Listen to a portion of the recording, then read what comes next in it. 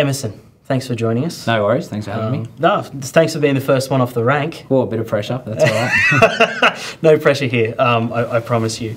I want to start with just talking about sort of where you came from, how your life was growing up and so on and so forth. A lot of people that choose trades, to me, seem to be their parents were tradies or what have you.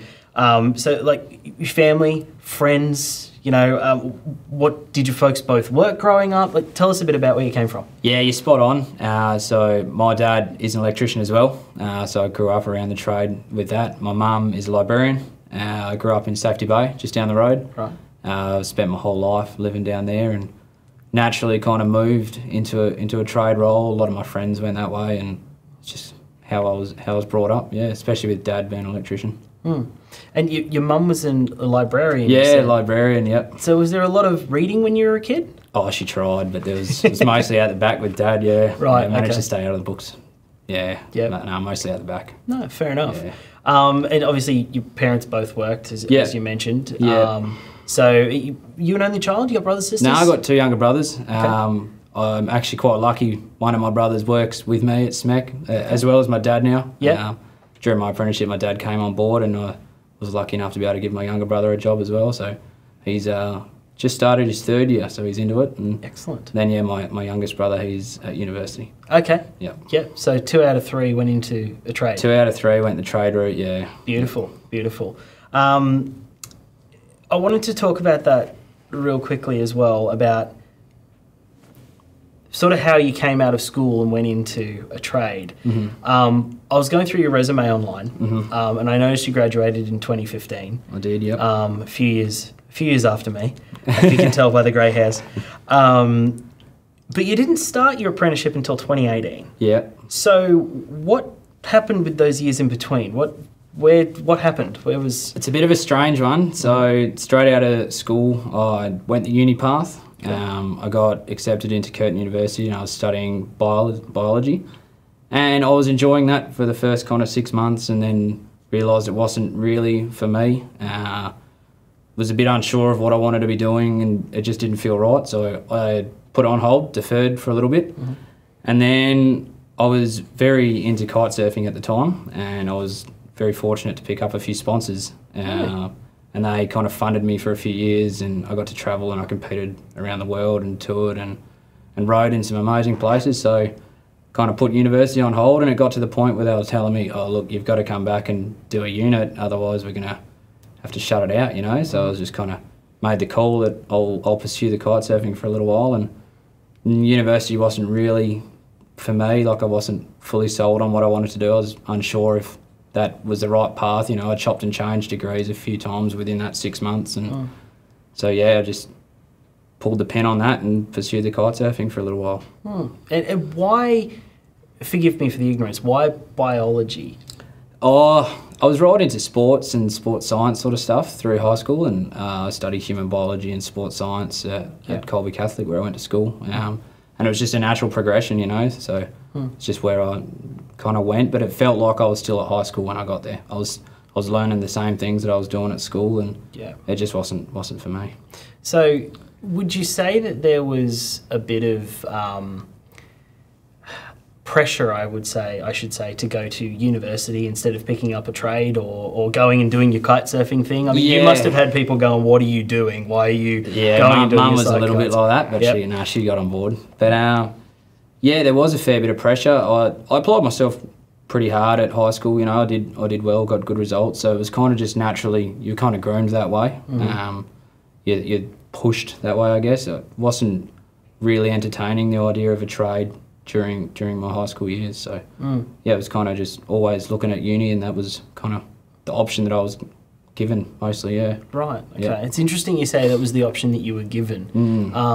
There seems to be this thing, at least that I can see, and I'm a little bit removed from it now, where people who are particularly bright or work really hard or are lucky enough to have a combination of the both seem to get pushed down that higher education. Yeah, and that's just what happened. It just kind of, I was never really entertained with the idea of a trade. Like, I was aware of it, obviously, with my dad working in a trade, and a lot of my mates were heading that way, but for me at school, I was always kind of pushed towards higher education, towards university, even though I was always fairly unsure of what direction I'd go. If you ask my parents, I'd chopped and changed my mind about education so many times. So, but yeah, I was always kind of heading that way. And if you had your time over again, would have you sort of done that same thing and done 6 months, or would have you just gone, nah, hang it, I'm going to Europe? Or yeah, I would have got straight into my trade, to be honest. There's not much that I'd change. Like the kite surfing, everything was really fun, and I wouldn't be able to do that if I was doing a trade. But I'd get straight into the trade, for sure. Okay, so moving down a few years later, 2018, you start your electrical apprenticeship. Yep. Why electrical of all of them? You've gone from school to biology, now to electrical. Was it just because of your dad being in the trade, or? It was largely because of Dad, I guess. Like Dad always told me that he didn't really want me to be an electrician. Like he didn't want me to be the same as him. Right. But it was the one that's most interesting to me. You know, like when I started kind of coming to the realisation that kite surfing wasn't going to be a forever thing for me. Like I didn't want it to be a career. I wanted it to stay a hobby. The opportunities were cool, but I never wanted to be a job, you know. So I started to look into a trade, and being an electrician kind of had the most appeal to me. And I just met a few people at the right time that helped me get into the role. So it's the most diverse. There's the most opportunities, and I think the future's so strong with it. I'm not worried about running out of work ever. So it just felt like the best option. Yeah, out of all the trades. Out of all the trades, I looked into them all. I got mates that are roofers, concreters, heavy diesel fitters, all of it. But yeah, Sparky was the pick for me. And what's particularly caught your eye about the future? You mentioned that looking to the future, you're never going to be out of work. No, I mean, there's so much going on, and it's very hard to condense this into, you know, a 10-minute package or a 20-minute package or anything. You could talk for weeks about this stuff.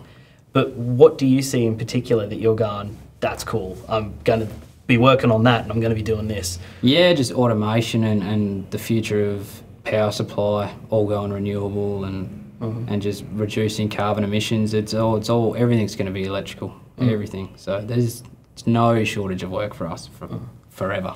Yeah. So, and it's just getting more interesting. Like even in mining, I work in mining, and as the demand for critical minerals gets higher and higher and higher, the way that we're mining is just getting smarter, getting safer, getting automated, and that's all driven by electrical. So it's a great trade to be involved in at the moment. That's awesome. It boggles my mind, genuinely. Yeah, it does me too. Like every day you meet another electrician that's pushing in another direction, and there's just so much to it. No one knows everything about electricity. There's just far too much. No one's worked in every job. No one can even describe to you like what you're going to be doing in a year. It's changing that quick and growing that quick. Wow. It's very entertaining almost. Yeah. And it's great. I mean, being in media, you know, you see the advancements that we have had in, you know, I don't know, I bought a new phone recently. Cool. Right, and I haven't had one for 6 years, a new phone. My last one I bought in 2016, and I've had it since. It died earlier this year, and I went, I've got to buy a new one. So I waited for one of the new Google phones to come out. Cool. Bought that. That was light years different, right? And the voice automation and everything like that. And you don't really generally think about that when it comes to a power socket or, you know, an Ethernet port or anything like that. Yeah. But what you're saying is that there's a lot of stuff going on in that field. Involvement. Yeah, it's wild, the progress that the companies are making in making things safer and more efficient and lower emissions, and everything is just getting better and better and better, and quickly, very quickly. And are we on the forefront of it here in Australia? No, probably not. Okay. No, we're trying. There's certainly companies within Australia that are pushing for the renewable sector. I'm actually involved with one at SMEC. We're pushing in that direction as well, and there's people trying. I mean, we're probably not quite as technologically advanced as other countries, but there's certainly no lack of effort. It's just we're getting the ball rolling. Yeah. So let's talk about SMEC just for a little bit. They're in renewables. So tell us a bit about it. Because you've worked for them for some time. Yeah, 5 years now almost. 5 years, there you go. So they're obviously a terrible company to work for. Yeah, Give us the lowdown. Give us the elevator pitch. Yeah, so they're primarily, when I started, were a mining contractor, really, supplying labour and manufacturing underground starter boards, panels, substations. That's kind of how it was when I started, and it's diversified pretty quickly. We're doing all sorts of work. We're still mainly supplying the mining industry. The owner, Martin Law, managing director, he's getting into the renewable sector with a few business ventures of his that SMEC are tied up in. So we're going to be supplying vanadium redox flow batteries. I'm actually going to be going and installing one for the first time for me in the next 2 weeks, so that's very exciting. Okay. So it's just full off-grid power setups that will have the ability to run bore pumps, mine camps, and bigger and better. But yeah, it's still pretty new for us, so work in progress. No, that's incredible. I mean, I've had conversations with numerous people over the last little while about renewables not being able to keep up with mining and steel production and all that kind of stuff. But it seems like it's getting there. They'll get there. They'll get there. I mean, the energy demand of those industries is massive, but it's achievable. There's already mines in Western Australia that are almost entirely green, whether it's solar or wind powered, and using battery storage. They're getting there, one by one. That's just boggles my mind. But it's great that those companies are getting on board with that, because it's quite a big investment up front to install that sort of infrastructure, but they recognise that it's what they need to do for the environment, and that they will pay for themselves. So yeah, it's good to see people are getting on board with it. Absolutely. Now you mentioned that you'd been working for these guys for 5 years. You were also an apprentice through EGT. Yep. And EGT is one of our arms here at ECA. Why did you go through EGT? So I went through EGT just because that's how SMEC were employing all of their apprentices at the time. So I met Tony Ohm, the operations manager at SMEC, and got talking, got along well, and he offered me the role to come down and get involved, and I spent a couple of months on the tools as like a TA, I guess, at SMEC, and then he signed me up through EGT, and that's how I did my apprenticeship. So I was with EGT, but I spent my whole time at SMEC, Okay. So a bit different to how other people do it, but that's how my time was. Okay, and how was the experience at EGT? It's great. They take all the hard and annoying stuff out of the process. You've always got your field officer on the phone. I made plenty of calls to Gary Livett, who was a legend, so spoke to him plenty, and just helps with if you're having dramas with anything at work, even personal. If that's, you're having dramas there, they're always willing to talk and help out, and helped me.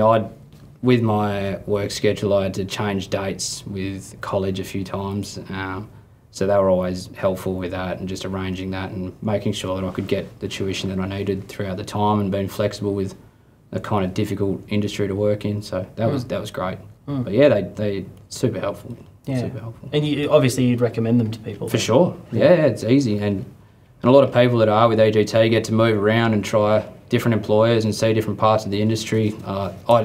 That's a cool opportunity. It's not one that I took advantage of, but a lot of people that come in and out of SMEC over my apprenticeship, and even some of my apprentices now, they are in EGT, and they've got a very diverse range of experience for young apprentices. So that's a pretty golden opportunity.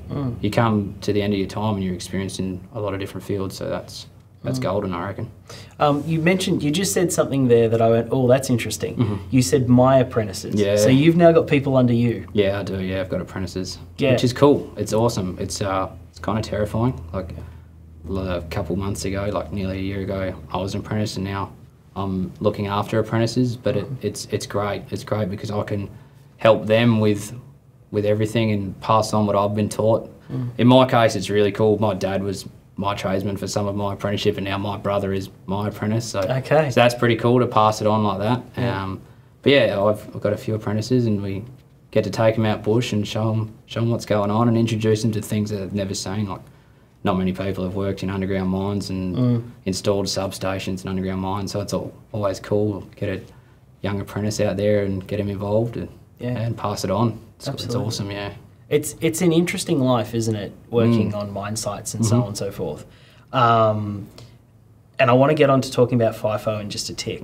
But just before we do, I just want you to take us through, and it's great that you're actually in your high vis today, so this is awesome.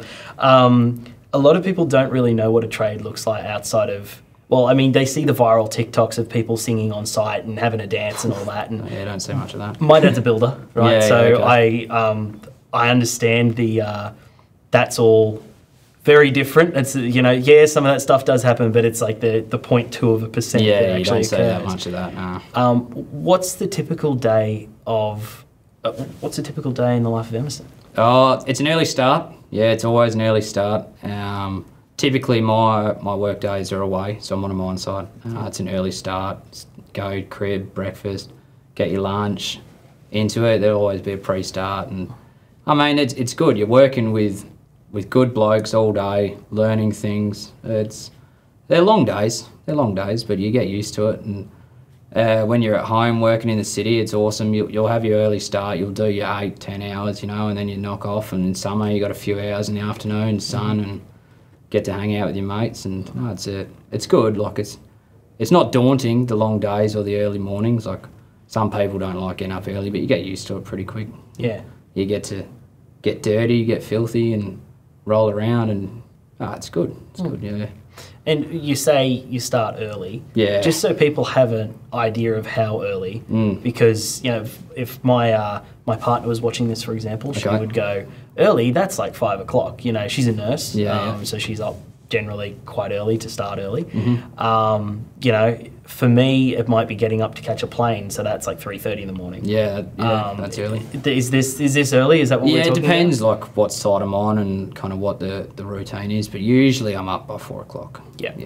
Yeah, that's usual, and that kind of just carries on to my home life as well now. It's just always up at 4 o'clock. My partner works FIFO, so we're bloody both up at 4 o'clock and into the day, which is actually great. Like, I have no interest in sleeping in. That's wasted hours as far as I'm concerned. Like, I'm early to sleep because I'm just stuck in the routine. So up early, sun's up, job's on, into it. You know? Absolutely. Yeah, it's the way.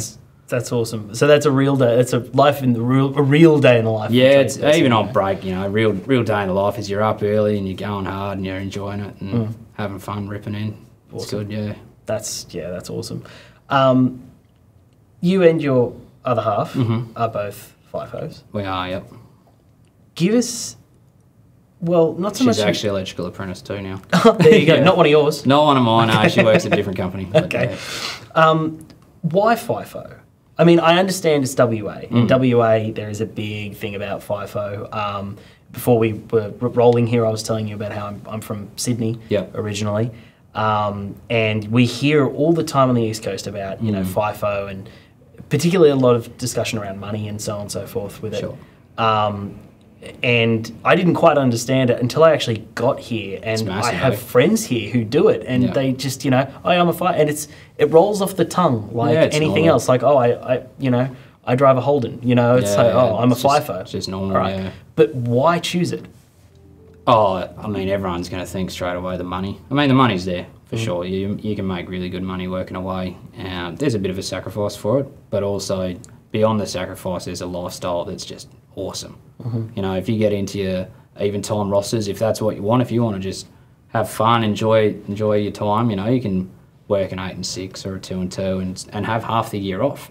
Really, like, you're still making good money and you've got half the year off. Yeah. Which is an awesome way to do it. A lot of my mates work at 2 and 2, so then on their R&R they can drive up the coast. You know, they'll drive up to Exmouth and spend their break there. Like, it's easy. You got that whole 2 weeks, no one's calling you. Like, you're off, and it's off Monday to Friday as well. So there's no crowds around. Like, you can have a really cool lifestyle doing it. But also, there's jobs out there that are pushing 3-in-1s, 2-in-1s, or the 3-in-1s now as well, which you can go and make some good coin quick. Like, if you just put your head down for a year, get on a construction gig, you can make money quick. So that draws a lot of people in. But for me, it's lifestyle. Yeah, lifestyle and opportunity. There's a lot of room for growth career-wise out there, but yeah, lifestyle and opportunity for sure. And it's kind of more interesting than electrical in Perth in my mind. There's like good opportunities in an industrial environment in Perth, but not as much. So for me, yeah, lifestyle and opportunity are the big draw for FIFO. So, I mean, it offers you freedoms, obviously, that maybe a standard 9 to 5, like I work. Yeah. You know, it affords you different freedoms. It does, yeah. Than Yeah, an office there's worker. sacrifice. It's like it's all give and take, but for me, it's worth it. Like, I can't imagine working in Perth. I mean, I am sometimes I have to. Like, Yeah. I'm kind of on an R&R at the moment, and there was an opportunity to get involved and help out in a job that was interesting to me, and I was like, it's winter, you know, the weather's not that good, so Yeah. go to work on my break and make a bit of extra coin, and you can do that as well, which is golden. And you mentioned a 2 and 2, so that's 2 weeks on, 2 weeks off. You also mentioned an 8 and 6. I assume that's 8 days, 6 days off. Yeah. Where are these locations generally? I mean, I know that they're remote mine sites. Yeah. But for anyone who maybe is watching this and isn't quite familiar with West Australian geography, you're talking FIFO means fly in, fly out. So you are on a plane, you go somewhere. Yeah. How remote are these mine sites? How remote are we talking? Well, so I say FIFO, I work for a contractor, so we obviously have to get vehicles around a fair bit. So I do quite a lot of driving as well. So to answer that question, last week I had to drive home from a mine site, and it was 987 kilometres. So that kind of gives you an idea. There's ones that are a lot further from Perth, like iron ore sites right all the way up north inland of in around Newman and up there. They're a long way from Perth. I'm generally servicing kind of Kalgoorlie through to Meekatharra sort of area. So a couple hundred k's from the coast. On a plane, 2 hours. Yeah. But in a car, 10-hour day driving. Yeah. Wow. Yeah, pretty far. Wow. So, I mean, that's the distance from. It's a little under the distance from Sydney to Melbourne. So Yeah, there you go. You know, that's a my hat off to you. Yeah, it's a fair bit of driving out. Now, the last time you and I chatted was at the NECA Awards, where you won Apprentice of the Year for the 4th time, 4 years in a row. First one to do it. Yeah. Hopefully not the last, but definitely the first one. And during that chat, you said to me that your next aspiration, the next goal for you is boss man. That's where you want to go to. For sure. And people know that. And Yeah, people I'll make it public, Yeah, people aren't shy of it. What I'm interested is knowing what opportunities that being boss man or the boss will give you that you don't have now. It's the opportunity to create your own team, like, and bring everyone up the way that you want them to, and create an environment that is just that I think is right. I mean, working for SMEC, they're great. They have got a great environment, but there's still things that you could do differently with your own team, and that's kind of the most exciting part for me. And give the opportunities to my team and just pass on what I've learnt, and I think that's the most exciting part. And diversify business, that's interesting to me as well. Push businesses in different directions. They just take control, I guess, and push it how I want to. That's the exciting part of it. I mean, what I'm hearing you say is building business and building your own business, but also being able to pass on your information. Yeah, you want to be able to share what you've learned. Like, Yeah. I've worked for some incredibly talented and incredibly smart people, so to be able to pass on what I've learned, like, it'd be greedy to hold it all, you know? Yeah. And if you pass it on, like, sooner I pass on what I've learnt, the sooner I don't have to do the hard jobs that I'm doing at the moment. So that's the cool part as well. Like, you do your time, you master what you're doing, and then you teach and help progress it. Awesome. So that's quite a bit of appeal in all that for me. No, it's good to have a selfless attitude to it as well, not a selfish attitude, which is, it's really good to see.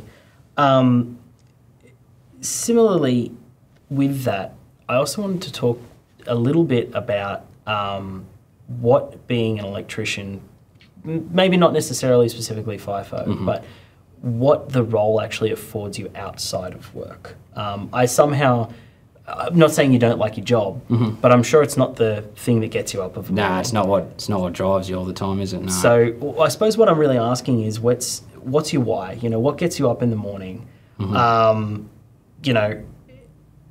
How does being a sparky or an electrician or someone in the electrotechnology trade help you achieve that why? Like, what's the goal for you? Aside from being boss man? So boss man, that's the work life, What gets me up in the mornings, I love travelling, exploring, especially this beautiful country, riding into my 4-wheel drives, boating, fishing.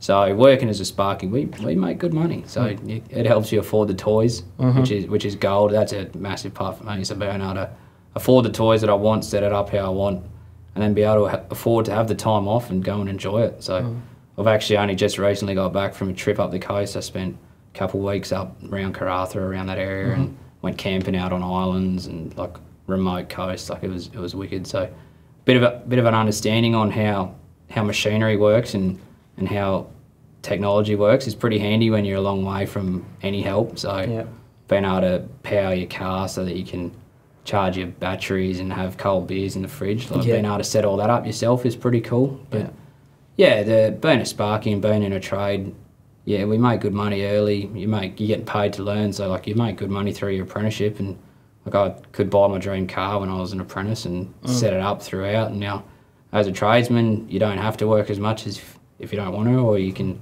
kind of find a balance and you can spend more time enjoying it. And I've been doing quite a bit of that, so that's a lot of my motivation at the moment, getting out and enjoying it. So what I'm hearing you say on that is not only does it afford you the lifestyle and the actual work itself is fantastic, but it's the other stuff that you do with your life, in your case 4-wheel driving or whatnot, or for someone it might be buying a house and having a couple of kids, or it might be you know, overseas European holidays, or you know, starting a winery or something. Pretty fair to say that for sure. You can afford the lifestyle that you want to live. You know, you got to knuckle down and do the work, but where you can do whatever you want, really. Which is cool. So, taking you back to 2015, Emerson. Yep. Very, very scarily, I know. If you'd have stuck with biology and or gone into sports science or something like that, do you think that you would have been able to hit your goals that you're hitting now as quickly? Nah, I'd only still be learning, really, wouldn't you? I don't know. I don't think I ever would have stuck with those degrees, so it's hard for me to imagine. I'd probably still be jumping around trying to work out what I want to do, and just not being fully sold on anything. So it's hard to imagine that, but nah, just get the trade, get into it. If you're unsure of what you want to do, get a trade. You're going to get paid for your learning, and you're going to end up loving it. Like you're going to end up enjoying it and meeting cool people and wanting to be involved. Like it's a completely different environment to what I experienced at university. Like it's great. It's awesome. And I suppose even if you don't enjoy it at the end of the day, you've still got some amazing skills. You've developed so much. You've been paid to do your learning, which is awesome. You don't get that at university. You've met heaps of people, and you've gotten so much like real world experience. In your 4 years doing a trade, you are out there. You're not like in a classroom. You have to come to college and do your time there, but the large majority of your time, you're out real world, meeting people, talking to people, seeing all sorts of different things. I work alongside engineers and scientists and everything. Like you see that side of the world too, and you can go, oh, geez, I'm glad I did my trade, you know. But yeah, the real world experience throughout an apprenticeship just will just help you so much. Even if at the end of your time, whatever trade you do, you say, oh, maybe this isn't for me. You know, worse off. You know, you've got real world experience. You've been paid to learn. You've met people. You've seen so much stuff. Like, it's a great way of doing it, especially if you're unsure of what you want to do. And it sounds to me like you wouldn't want to go back and take the uni route. Nah, just not happening. I wouldn't. No, absolutely not. Okay. Pretty stoked with the way that I've done it now. Excellent. Final question, and I think I know what the answer is going to be, but I'll ask it anyway. If you were starting out again today, would you do it all the same, or would there be some things that you would change? Look, I'm not someone to kind of regret anything that I've done or want to change the past. I had a great time travelling, like seeing cool parts of the world and whatnot, but the one thing that I'd potentially consider changing is just jumping in my trade straight out of school. That's the only thing. I wouldn't change my trade, but if I'd change one thing, that'd be it.